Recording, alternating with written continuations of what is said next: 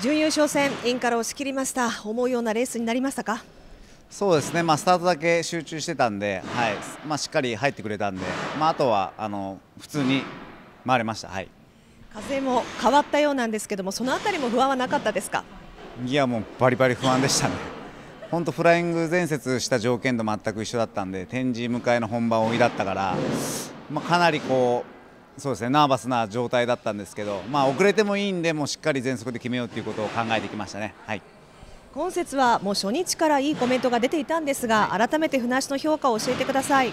そうですね、起こしてからの、回転の上がりが一番良くて、その延長で行き足、出足、回り足がいいですね。じゃあ明日も大きな作業はなさそうですか？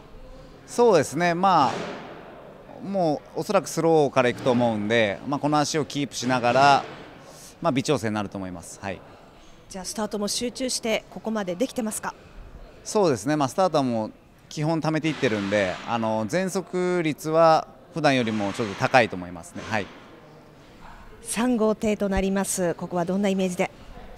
そうですね、もうちょっと白井さん次第ですけどね。5、6コースには行きたくないんで、その辺柔軟に構えながら、そうですね、しっかり自分が自信を持ってスタートできるところにしようかなっていう感じですかね。自分の状況を考えると。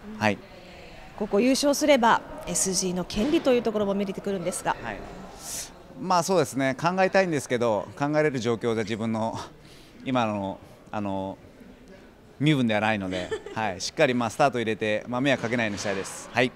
それではファンの皆さんにメッセージをお願いします。スタートさえ入れればいいレースできそうな雰囲気があるんで、真剣勝負します。応援の方お願いします。